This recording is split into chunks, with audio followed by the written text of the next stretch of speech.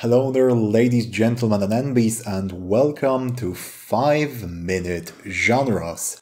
I'm your host, Simon from Games Deconstructed, and I'm here today to talk to you about one of my personal faves, Capepunk. 5 minutes are on the clock, thanks a lot for joining me, and let's go. What is Capepunk? Capepunk is a subgenre of superhero fiction. How does it differ from other types of superhero fiction? Well, Capepunk, in comparison to the general genre of superhero media and other subgenres within it, tries to present a more realistic image of a world where superpowers are present. And what exactly is meant by realistic in this context? Now, this realism that I mention is mostly expressed by analyzing the social, economic, and political consequences of superheroes being a thing. And, of course, the inclusion of slice-of-life elements. The number one question that these stories try to answer is how would our real world change if superheroes were present, if they were a thing? Are dark, gritty superhero stories Capepunk? Not necessarily. The fact that superheroes bleed, spit, and gutturally grunt is a visually striking humanization of the heroes themselves, but Capepunk is more concerned with realistic presentations of the consequences of superheroes rather than the superheroes themselves.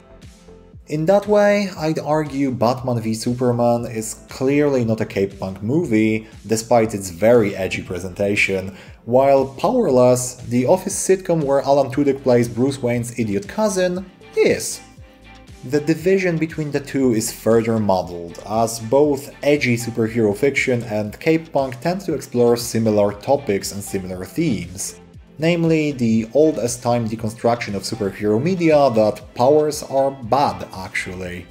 Are street-level superheroes Capepunk? Also, not necessarily. Street-level superheroes seem more realistic because superheroes are innately unrealistic compared to our lived experience, and street-level stuff is less superhero-y, so the more powers your characters have, the more unrealistic the story is. But again, realism in Capepunk is understood as the exploration of consequences of superpowers, and not the superpowers themselves. That's why street-level stories are not necessarily more Capepunk than cosmic scale stories. Street-level stories, however, are more likely to be Capepunk through sheer statistics, because they have a smaller pool of topics to choose from in general. Your street-level heroes are probably not involved in multiversal conflicts or interplanetary diplomacy, so mundane social stuff is just going to come out more often.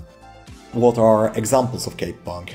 Well, you've got books like the excellent web serial Worm and its successor Word, also the Wildcards Universe or the Wearing the Cape series, parts of anime and manga like One Punch Man and My Hero Academia, with other parts being more traditional superhero stories, as well as different parts of TV series like Gotham and Agents of S.H.I.E.L.D. before they completely jumped the shark. And of course, comics. How Capepunk these get really depends on the issue and the run in question, but notable ones are early Spider-Man, Alan Moore's Watchmen, and some more socially concerned street-level stuff like The Question. What are Capepunk stories about? We touched upon that one briefly, but to dive a bit deeper, Capepunk stories often come to the conclusion by exploring the consequences of superpowers being present in the setting that this inclusion would make the world a more dangerous, perhaps generally worse place to live in, and they may even go as far as to make the lives of those who possess them less happy, worse as a result. That's where they often meet their edgy cousins, the Snyder-esque dark superhero stories.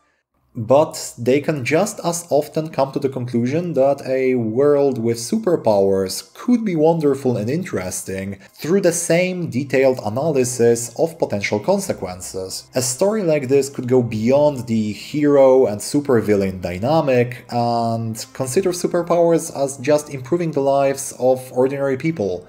One of the topics that are also popular in the broader general superhero genre that works extremely well with Capepunk stories is the minority versus majority conflicts that you may remember from every single thing featuring the X-Men basically.